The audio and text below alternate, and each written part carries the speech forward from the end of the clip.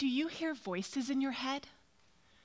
The one that tells you to check that lock again and again and again, even though you know you've attended to it? Or does your voice tell you, if you don't do something perfectly on the first go, it's all for naught, so why even bother? Do your negative emotions reflect the way things are? I think, therefore it must be true. You have the power to change this. In the past 21 months, each and every one of you has experienced some level of fear, loss, and disconnection. And in response, each and every one of you has had to adapt and adopt to new ways of living, working, and being. This is a testament to your resilience. You've demonstrated that in order to survive in uncertainty, you don't need to necessarily eliminate it. What if I told you you could take the patterns brought forth by uncertainty and bloom them into possibility? In today's presentation, I'll share with you from my world of change management and human systems dynamics, 3 questions that can propel radical change in the places where you're stuck in your personal life. 3 questions that can transform uncertainty into possibility. Hi, as introduced, my name is Lisa Bournelis, and I'm a transformation specialist in one of Canada's largest health authorities. My job is to compassionately lead people through complexity. Say, for example, a global pandemic. Prior to that, I was a humanitarian aid worker for the United Nations and numerous aid agencies. I've served in the Balkans, Afghanistan, and all over Africa. I'm also a mom to an uber-cool kid diagnosed with obsessive-compulsive disorder. So chaos, complexity, and change are all parts of my everyday life and work. And yet, I must confess, I sometimes hate change. And if you agree with me, we are in good company. Because let's face it, change is hard. The science tells us this. Research on the neuroscience of change speaks to the fight or flight response that is evoked when certainty is removed. As blood is reduced from our prefrontal cortex, where most of our considered thinking takes place, our ability to make decisions is impaired. Now add to this the COVID pandemic, and we all share a collective experience of global upheaval. So let me say it again. Change is bloody hard. The research in my line of work tells us this. According to McKinsey & Company, 7 out of 10 organizational change initiatives fail. This is often because we as leaders neglect to consider the impact that change will have on an individual. Think about that time at work when you were asked to do something differently. Whether it was adopt a new professional practice, work with new software, or try a new piece of equipment. You may have felt nervous during that process, and you may have noticed that not everyone became proficient at the same time. But the good news is that successful change is incremental, and complexity is the genesis of possibility. Motivational speakers will stand on a stage such as this and proclaim, if you can dream it, you're halfway there. Well, I'm here today to share with you how to get through that second half. So let's get back to those 3 questions. And I'll bet some of you are thinking, I know what these are. What is the meaning of life? Why am I here? What's for dinner? Well, my friends, I'm not going to attend to those questions today. After all, I am no philosopher. Rather, these questions are far simpler and more pragmatic, and when applied together are utterly transformational. And here they are. What? So what? Now what? This unique change practitioner tool comes from the Human Systems Dynamics Institute and was pioneered by sisters Glendo Young and Royce Halliday in their work on applying complexity science to human organizational systems.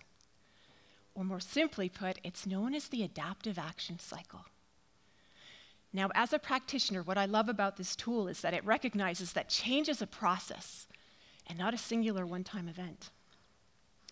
In 2019, Harvard researchers exploring the reasons why we find it so hard to make healthy change to our behavior found that successful change only occurred in stages.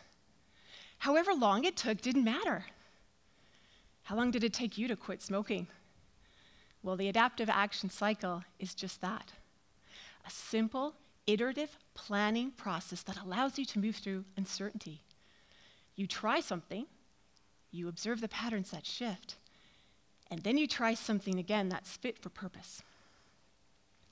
Imagine a kaleidoscope. With every shift, you get infinite patterns and possibilities.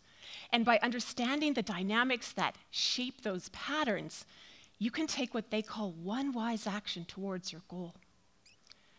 Now, let's just acknowledge in the world of self-improvement, we have this constant feeling of, I'm not good enough. And that's not what the adaptive action cycle is about. It's about moving you through complexity when you're feeling overwhelmed.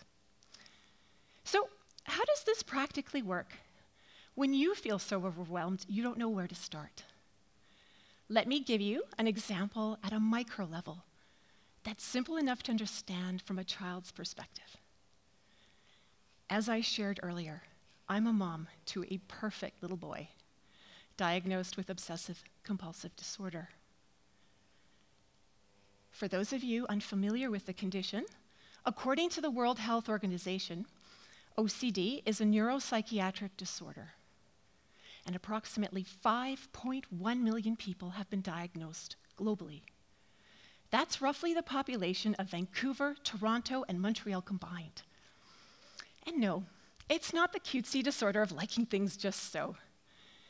And nor is it about solely excessive hand washing and contamination fears, like you see in the films. It can cover any compulsion, and it can be debilitating. Imagine the thing you are most terrified of in the entire world occurring if you don't submit to that compulsion. Shifting mindsets is a constant occupation for my little one. So knowing that our thoughts affect our feelings, which affect our behaviors, he's been able to use the 3 questions to disempower the voice. Now, full disclosure, don't get me wrong, he's also had tremendous support in exposure and response therapy. But the 3 questions is a nice, simple way of reframing the challenge of dealing with the annoying voice in the moment. He starts with the what.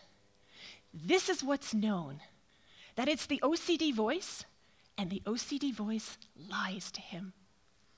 And the OCD voice is not him. We've even given it a distinct and delicious nickname, the dictator. So my son knows he is not his thoughts. He then transitions to his so what. This is what is possible. He knows that he has tools around what to do when he encounters the dictator. He then transitions to his now what. Here's where he takes his one wise action. He can imagine his thought as a bubble and pop it with his mental sword. He can take a deep breath and visualize himself riding on the back of a dragon, breathing fire onto an annoying thought. He can delay the compulsion. He can ignore it. He can defy it. Based on how he's feeling after he's applied one of those strategies, this is what informs the decision he takes the next time he encounters the annoying voice. Through therapy, my son has learned, however uncomfortable in the moment, that he has the power to disempower the voice. In our modern world, the pace of change is ever emerging, relentless, and complex. So shifting one pattern at a time transforms uncertainty into possibility. Do you feel overwhelmed when attending to a complex task? Try this out. Start with what? What patterns in your life are making you feel stuck right now? What do those observations of those patterns mean to you? Know that every choice you make shifts a pattern in your life. Then move to so what? What do you want to see same and different in your future? Where do you see opportunities for making a change? Remember, you may not be able to attend to every issue at once, and nor can you eat a whole elephant in one sitting. But what is one thing you can try right now? And then move to your now what? Here's where you try your one adaptive action. Have a plan, but hold it lightly. Observe the patterns that shift. What shifted? What stayed the same? What surprised you? What will you try now? What will you try again? What will you try differently? Learn from whatever you perceive as failure, as this is what propels you forward in your next adaptive action cycle.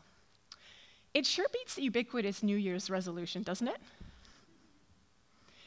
In my blog, makeoneshift.com, I write about how we as individuals are complex adaptive systems in our own right.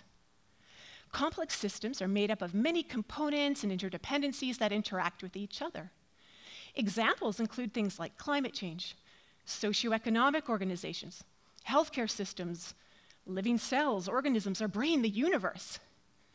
Complex systems are difficult to model because they don't function in predictable or linear ways, which is why I argue at a microcosmic level, we are complex adaptive systems. Well, the adaptive action cycle and the 3 questions are not only relevant at the micro and organizational level issue, they can also be used to attend to the macro, complex, global level issues we're all too familiar with. Things like poverty, conflict, climate change, extremism, and so forth. Given their numerous interdependent factors, these massive issues seem impossible to solve. And yet, they share a number of similar characteristics in that they're not immediately solvable, there's no one right or wrong way to address them, and they have an infinite number of potential solutions. And it is for this reason that the adaptive action cycle is just one tool that we use when addressing complexity at that level. We leverage the learning from each past cycle to inform our decisions going forward without getting lost in the noise and complexity. So whether you work in war zones, manage complex healthcare systems, are changing your career, or are navigating a difficult relationship, when you feel so overwhelmed, reframing your sticky challenge can help. Say it with me now. What? So what? Now what? 3 mighty questions that can transform uncertainty into possibility. You try something, you observe the patterns that shift, and then you try something again. So in this spirit, try applying this in your own life and see where it takes you. For me, it started with a hastily scrawled Post-it note stuck to my bedside table at the height of the pandemic, when every day felt like a freakish repetition of the last. On it, it reads, "What is one shift you'll do today to change your experience of feeling stuck?" Well, the Post-it is still attached to my bedside table, but the journey has been extraordinary. I've launched a blog and podcast on applying change management methodology in one's personal life. I've published my first children's book, inspired by my son's experience, called Louis and the Dictator, in the hopes that anxious and neurodiverse children will realize that small shifts in mindsets can transform their circumstances. It's led me to this stage where I have the honor of sharing my experiences with you. I want you to walk away today knowing that you have the power to make whatever necessary shifts are required to elevate your personal experiences, regardless of the complexity of your circumstances. What? So what? Now what? What is one shift you'll make today? Thank you.